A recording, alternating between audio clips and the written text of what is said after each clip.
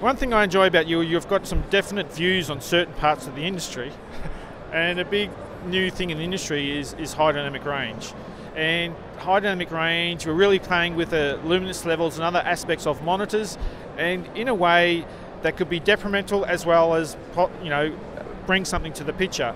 But you've got some definite views on this. So first of all, let's talk about those views, and then I want to get into 2084 and hybrid log gamma and what your opinion on they are. It's like anything. It has the potential to be interesting, it has the potential to be bad. Yes. The problem is that a lot of people just jump on these bandwagons, and we've seen it before with the likes of stereoscopic 3D, and we're going through the VR scenario at the moment, and HDR is another of those. Obviously HDR has now become kind of you know, linked in with UHD TV and the concept of Rec 2020 and all the rest of that. But it's one of those things that it can have an interesting ability, but it can also be a complete waste of time. You know, it can hurt, and it's getting that kind of level of application that you know, to make it something that isn't just a gimmick. And you know, and what I find is that people jump on these things without realising the impact. One of the big issues with HDR is that, you know, the way we see the world isn't restricted to a given screen size. Right. So they all talk about, you know, well, you know, the real world has a huge high dynamic range, and it does. But that's because we are looking at it with very specific areas of focus, right, and our visual system responds accordingly. When you're looking at a monitor that is a given size, yes, and has a specific viewing angle, you are actually seeing that within the eye's static dynamic range capability. And basically, if one area of it becomes super bright, yes, the eye can't respond because it's not an area that we can isolate and react to accordingly. So it just means it hurts. And it's this kind of concept of how big does the screen need to be so that we can actually use our dynamic response to contrast, rather than it being so small that it is within our static response. And that at the minute, people just don't seem to understand. They just assume that brighter is better. Nah, it's not necessarily the case. I completely understand you and understand what you're getting at, especially last year at the Future of the Cinema Conference. Then there was a doctor who was talking about how fast our eyes can... It can take minutes to respond. I mean, if you do the classic, if you... actually, the perfect one is an aircraft. Yes. You know, you're sat inside a tube that's relatively dark, even when the lights are on, but the windows are a relatively small area, and outside tends to be very bright because you're above the clouds. But if you look out the window and then when you look away, you've always got that burnt-in image of the window in your retina, and it will take minutes to go away. And that's the problem, is that, you know, we cannot respond quickly to those kind of brightness changes. So when you're telling a story, you know, as part of a film or whatever, if you go from a bright scene to a dark scene, quite often you are going to miss what's going on because your response cannot keep up, your eye's response cannot keep up with those changes. Well, my being devil's advocate, my argument to that would be that high dynamic range is a new art form, and it can be used to do what you're saying. You could keep everything in the same nit level as you do a 48 nit feature, but then you have the choice to bring it out when you want to. Average picture level of HDR theoretically is the same as SDR. That's right. So, you know, your concept of that is, and the idea is that you just pull up the spectral highlights. The problem is that spectral highlights, more often than not, don't have a lot to tell for the story. They are just there as a gimmick. You know, do I need to see detail in a reflection off of a chrome object? Not really, because that's not where the story is. What I need is to know where to look to follow the narrative and to become, you know, involved in that story. If all of a sudden you get this massive bright highlights that just bangs out of nowhere, it's going to jolt me out of the actual story. So you're sort of explaining to me, like, in the 3D days, where they'd stick the spear outside and we're going, There you go. So we're at that stage of HDR in Europe. That is my take on HDR. You know, to me, it's a gimmick. You know, it's nice. You know, going above 100 nits is good. And to be fair, nearly everybody's home TV is way above 100 nits because of course they're viewing it in an environment that is bright. So, you know, most home TVs tend to be what? Let's say 400 nits. Let's say. But using a standard power law gamma. and it just makes the whole image brighter to overcome the fact that you're not in a perfect viewing environment. And that's cool.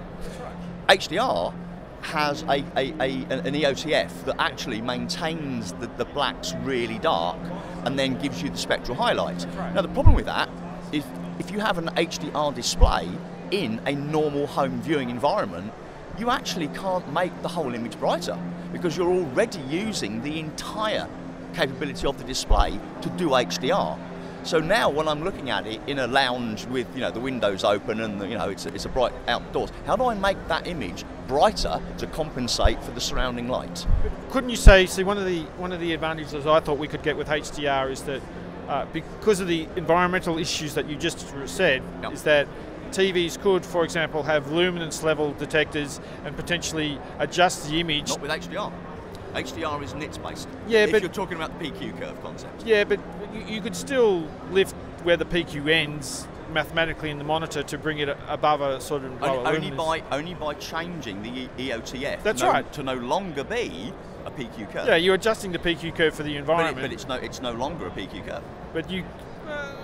The specification. I know the specification says this nits level equals this bit. Yeah, but that's in an idyllic environment. We're talking about an unideal environment. Yeah. So you're no longer following the PQ curve. Yeah, I'm okay with that if it gives me a better picture. And that's exactly what's going to happen. But that means you're no longer a standard. You're doing something to just make it look pleasing to you. But that's what they've done in televisions forever. Exactly. And that's where the BBC and NHK's HLG version of HDR comes from. That is meant to be something that reacts to the environment around you. Oh, really? I didn't know that. Oh, yeah. If you look at the HLG spec, it actually has a modifier for the gamma curve based on the surrounding luminance. Oh, really? Oh, yeah. And that's not taken into account for 2084 then? No. Oh, well, I learned something today. The HLG concept, hybrid log gamma, actually is a more, in my view, is a more real-world scenario because it is backwards compatible, but it also takes into consideration the environment that you find yourself in.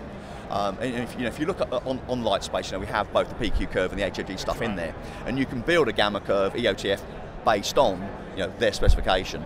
And with the HLG side, there is basically a value where you say my surround illumination is this many nits, and it will change the profile of the OTF based on that. It's the first standard, if you like, that actually does that for real.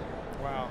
Okay. Well, everything seems to be in 2084 at the moment, so I'd be keen to see that in action. At the minute, obviously, 2084 has been ratified by CineTechGeek in the EOTF form. Obviously it's still not done for the concept of gamut mapping and what have you, but purely for the brightness component, that's the SMPTE standard. At the minute the HLG is non-ratified, but to be fair, it makes a lot of sense. I can see where you're coming from, and everything you say has very good common sense to it. But everything is a compromise at the end of the day, so it'll land somewhere. We are in an entertainment industry. To be fair, what we do is to try to generate images that people find appealing, that they enjoy, and one of the biggest parts of that is being absorbed into the story that you're watching. That's exactly right. And the best films are the ones that actually absorb you, no matter where you see them. And my assessment for a good film is, where did I see it? I don't remember. Did I see it in a big theatre, a big surround screen? Did I see it at home on my whatever I've got, 43-inch whatever? Or did I see it on the back of the seat in front of me, flying to NAB? That's right. And that's a good film. That's right. The technical aspects of the image are actually secondary. That's right. I completely agree with you. It's like that's why, to a degree, I thought 3D in cinema was interesting, etc. But when I'm watching a film that I really like and I'm really enjoying, I actually see past the 3D and I'm watching the story and not the film. And that's how I feel about a lot of the content. It's true of everything. There were certain 3D projects where the stereoscopic aspect added to the story. That's right. But there weren't many. That's right. And I got to be honest, that's HDR. There are unlikely to be many projects where it adds to the story. Okay. Unfortunately, all the things I've seen, every time that kind of HDR component is applied, as in it goes bright, I am jolted out of whatever I'm watching. I am no longer part of the story. Yeah, I'm now sat in a viewing environment because it's gone bright. Yeah, I understand what you're saying, but my opinion on what you're describing here is as follows. We are very much adapted to judging things in the first few seconds that we see them. Yep. Right?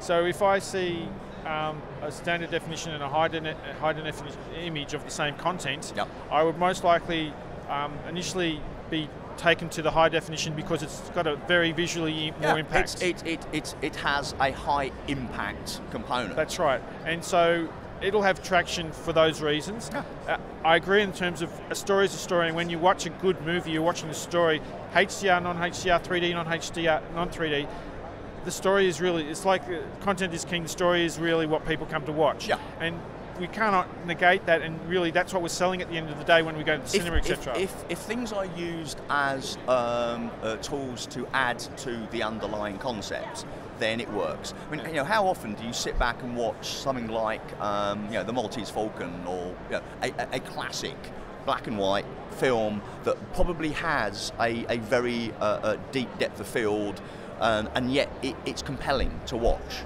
Compare that to modern projects where it's super colour, it's got a very shallow depth of field.